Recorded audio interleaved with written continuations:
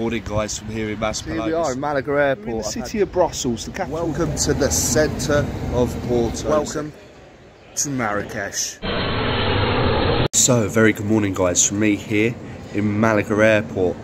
And we've just checked in for our flight and we're now waiting for our first flight of the day today, our short hop to Madrid.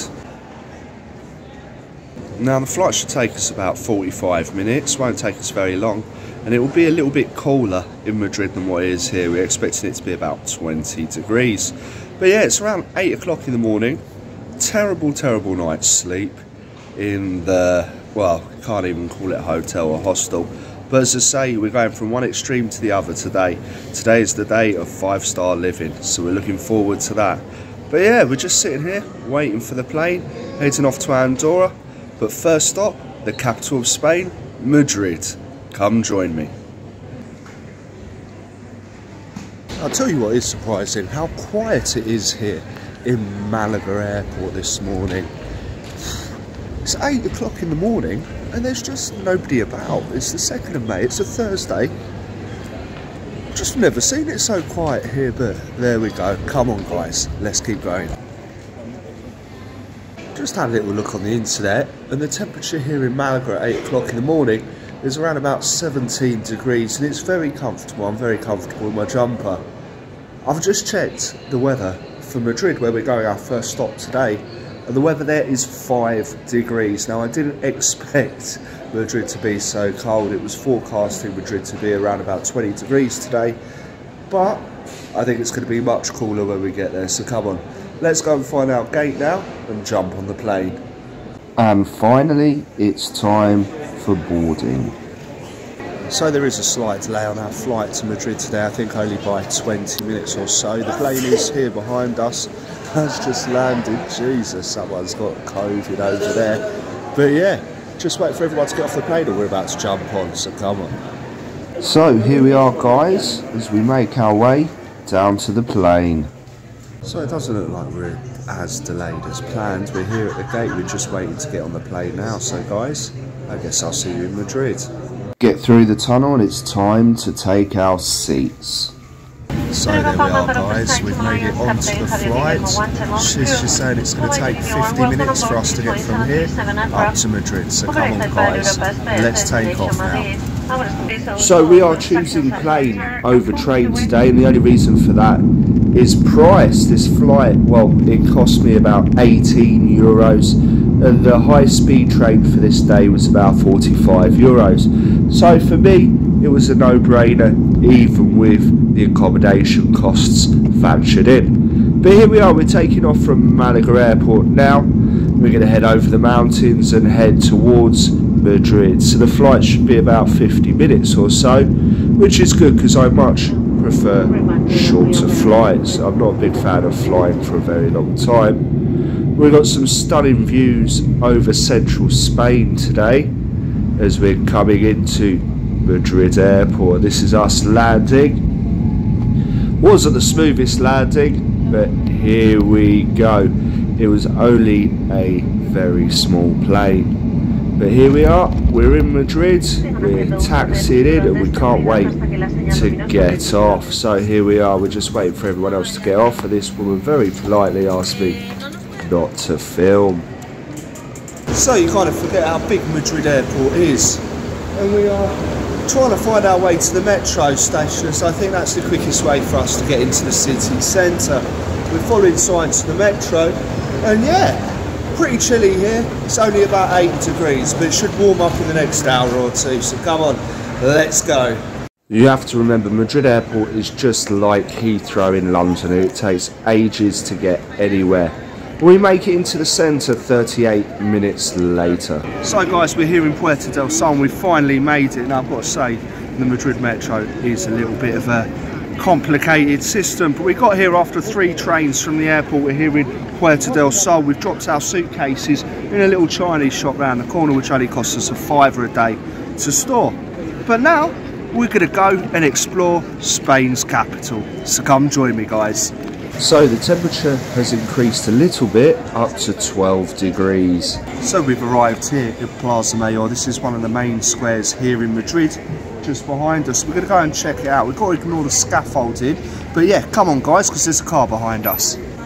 So here we are as we make our way into one of Spain's most iconic squares, Plaza Mayor.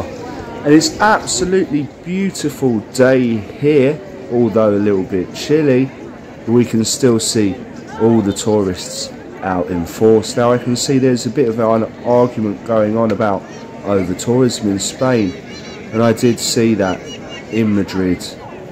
So here we are guys, we are here in Plaza Mayor, and wow, what a surprise. It must have been 8 or 9 years since I've been here in this square, and it's absolutely fantastic. The place is absolutely crammed with tourists. There's so much life to Madrid, and I'm not someone who comes to Madrid very often. Most people ask the question, what's your favourite city in Spain, Barcelona or Madrid? And I will always choose Barcelona because I spent such a long time there. I used to live there, and maybe we're even going to visit Barcelona on this trip. We'll leave that for later on in the week, but for me, here in Plaza Mayor, let's go and see if we can find the Royal Palace. Come on. So let's just pan around and take a look at the buildings and the tourists, and just as I'm filming, I'm spotted by a camera crew from Antena. Where are you from? We are from London, but we live in Gibraltar. Because chose Spain for holidays. So yes, we've come to Madrid, and then we're going to visit Barcelona as well. Everyone's just so happy. There's a more relaxed way of life, a life that we don't get in London, so it's completely different. But yeah, absolutely love Spain and Madrid, absolutely fantastic. A little bit cold this morning, but yeah, having a lovely time. Oh, this question is too big. This question really is too big. Oh, are you from Madrid, yes? I have to be careful what I say then, yeah? Okay, this is the best place in the world. Thank you. Thank you very much. Thank you. Cheers. Thank you. So who would have thought it? We're walking around the square, and that's it. I have been touted for Spanish national television. Of course I have. Have you seen my videos? But anyway, let's continue on to the Royal Palace, guys. Come on. So on the way to the palace, we do get sidetracked by discovering this food market, the market of San Miguel. Now let's have a look around and see what delights they are offering, and the food that I am seeing here is absolutely blowing my mind. The place is absolutely rammed with people. I would say it's about midday now, so yeah, you can see it's a mix of locals and tourists.